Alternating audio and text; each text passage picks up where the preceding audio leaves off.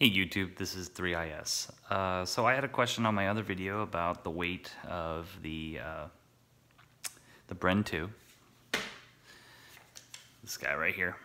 The question was asking about how much does the Bren 2 weigh with the stock, or I would call it the brace, obviously, and a red dot. I have a primary arms red dot with a Midwest 1 lower 1/3 quick detach. But I wanted to let you guys see how much this weighed with your own eyes. So it looks like we got the scale up and working. Slide this on there.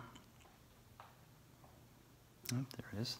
So the 11-inch configuration with a SBA 4. You add in the buffer tube and the castle nut.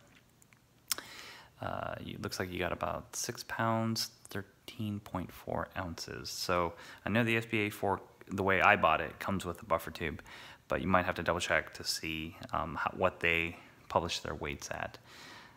This to me is a very balanced pistol, and it will be a rifle very, very soon. I am Form 1ing this almost immediately after I hit the 1,000 round mark on this testing.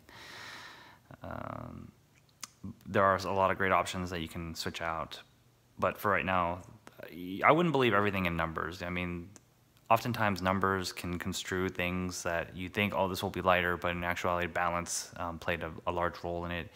And you know, you think, oh, if I go lighter, this should be easier to handle, and I'll just line this, and it's never that simple.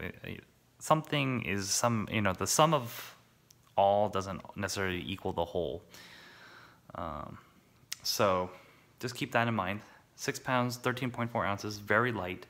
I think this is basically what you're going to see with any platform of this size. So the SCAR 16, once they're cut down to 10.5, and you change out some of the handguard panels and you lighten up some of the stock pieces, you're looking at around this weight. PWS MK111s, they're a little lighter than this.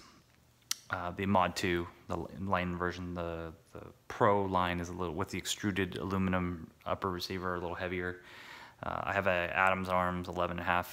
That's with a ballistic advantage barrel. It's a little heavier than this once it's put on a lower. But that gives you an idea of how much that weighed. Let's see. This really old primary arms micro red dot with the Midwest is 6.6. So you can add those two together. You'll have the full weight. I think it's 7 pounds 4 ounces. Is that right? That sounds about right. 7 pounds 4 ounces. So pretty good combo. And also, because I had it out here, and I told you guys that the trigger weight on this particular gun was 3 pounds. I wanted you to see it for yourself. It wasn't something I just made up. So here's the gun. You're gonna rack it. Make sure it's empty. Yep. Okay, so there you are. Here is my super fancy trigger pull gauge.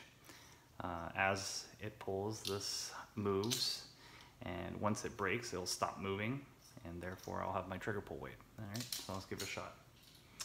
It's already off safe. Great. This is not my first time recording this video, so here we go. It's braced against the counter, and we're just going to pull down. Okay, so this initial pull, I don't know if you can see that, right at 3 pounds. Let me try it one more time.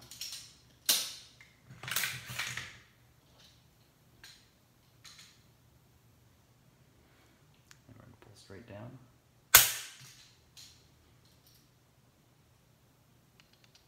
Again, my super accurate trigger pull is 3 pounds. And we'll try one more time just for good measure. Hopefully my neighbors don't think I'm a weirdo. And this one just a smidge over, 3 1/4. So there you have it. My Bren 2 MS has a 3 pound trigger from the factory. I really do enjoy it. I really like this gun. If you have any other questions, let me know. I can relatively do some research and do some work on it. Please don't ask me to take apart individual rail panels, but if you do have any questions, let me know.